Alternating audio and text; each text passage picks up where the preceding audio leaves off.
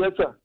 Yeah, there's something I want to contribute, because what the last caller said about customs. You know, custom, there's no container that leaves custom ports that is paying less than 5 million. And there is no car, whether it's a Sienna or whatever, that is paying less than 1.3 million custom. You know, but when you see the Nigerians keep borrowing to our senator there, I just want to greet you, sir. We watch your social media. We have seen your contribution and everything. We love you, sir. Don't be scared of anybody. History will remember you for all the fight you are putting up in order to make Nigeria a good place. So, my president, I just want to thank you for what you are doing. But what we saw on the internet, we thought you are going to be shut down by now when BBC started their things and all that. But we just thank God that you are here in order to bring the truth to Nigeria. For me, I would advise Nigerians to vote Major Hamza. He knows the terrain, he knows them, they know him. They can never take advantage of us. Thank you. Thank you, sir. Thank you very much. Yes. So, Chairman, sir, do you have a personal lawyer? Yeah. Can I give you an additional lawyer? Yeah, I want to volunteer a lawyer. Yeah, for you. I need it. I want to give you 2 lawyers. Good.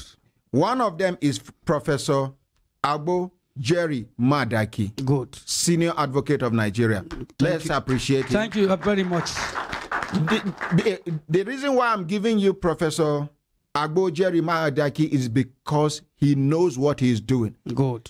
And if you check the record of his practice, over 90% of Professor Jerry Agbo Madaki's cases are for the less privileged. Yeah. He uses his money to even appeal cases on behalf of, in fact, he does pro bono cases most of the times. Yes. So I want him, and we'll go together since he's less privileged people.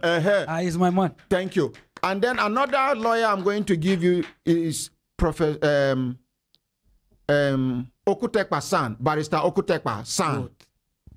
I'm giving you these 2 lawyers. With these 2 lawyers, you can close your eyes. Thank you very much, my brother. So Mr. Chairman, fortunately, when we send a letter with the committee letter headed to the deputy governor of the Central Bank of Nigeria and the deputy governors and the governor and the deputies, we send them a letter with the letter headed of this, as you see it, of this committee.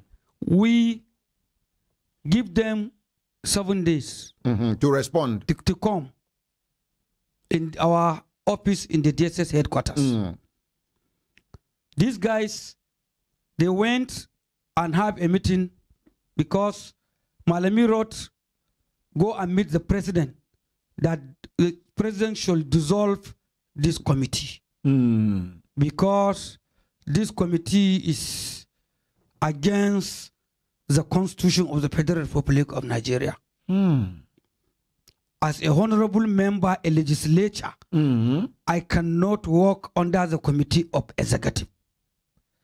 And the chairman of the committee is an agent to the federal government on stamp duty. He's not supposed to be the chairman of this committee. Then the CJN, he thought the CJN is a member of the committee. He didn't know that the CJN is a judicial advisor to the committee. Oh, not a member. He thinks he's a member. Then he tells the president that the CJN is the number 5 citizen. He is heading arm of government. He cannot be under me in the committee. So based on that, he wanted the president to dissolve this committee. But unfortunately, Mr. Chairman, I just received a letter from the SGF office. Secretary to the government of the Secretary Federation. to the government of the Federation. They sent me a letter. Saying what? Presidential consent to rescind the approval to rescind the approval to constitute a committee to reconcile and recover all stamp duties revenue from banks and other financial institutions into a single stamp duties central account. Can I please have this letter? So read this letter, Chairman, for me. Then I will tell you next before I can show you the central bank Governor letter.